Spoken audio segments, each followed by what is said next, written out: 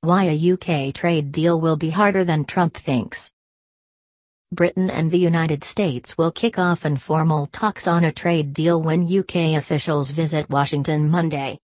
President Trump has said that he expects a very big and very powerful deal that's good for both countries to be reached very, very quickly. Such an agreement would be a huge boon to Britain.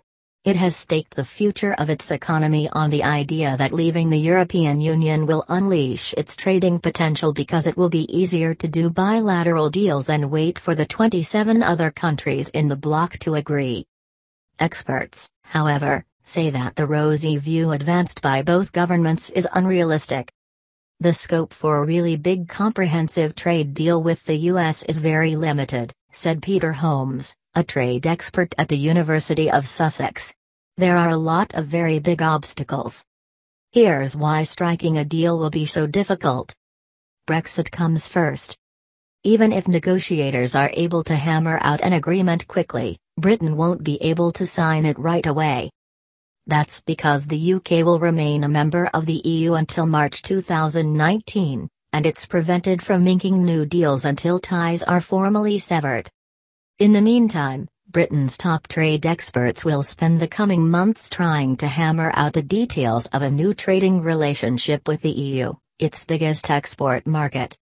Major questions still need to be answered, including whether the UK will remain part of the bloc's customs union. Until there is clarity, not much progress can be made on talks with the US.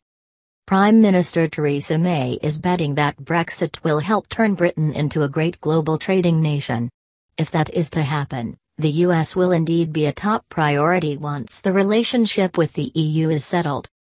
Britain sells more goods and services to the US than any other single country. The US accounts for about 20% of British exports and total trade is worth $235 billion, according to the UK. A weak hand.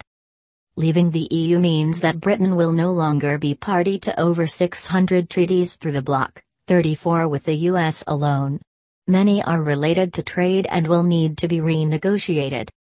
One problem: Britain has relied on the expertise of EU negotiators for over 3 decades, and it doesn't have enough trade experts to do the job.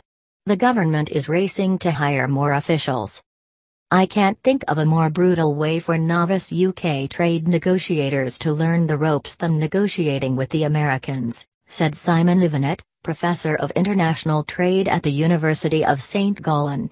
God save them. The inexperienced negotiators are likely to find the deck stacked against them in another way. Britain is the 6th largest trading partner for the US behind China, Canada, Mexico, Japan, and Germany. The simple math suggests that getting a deal, any deal, matters much more to Britain than America. Opposition at home. American negotiators will seek to win concessions that open British markets in some uncomfortable ways. A recent attempt by the US and Europe to hammer out a free trade deal collapsed even before Trump became president, partly due to political opposition among Europeans. Britain had its share of skeptics. Chief among them was the current leader of the opposition, Jeremy Corbyn. The Labour politician vowed to stop the deal in order to protect British public services, such as health care, from coming under attack from American companies looking for profit. Any future deal is likely to run into the same concern about public services, consumer protection, health and safety.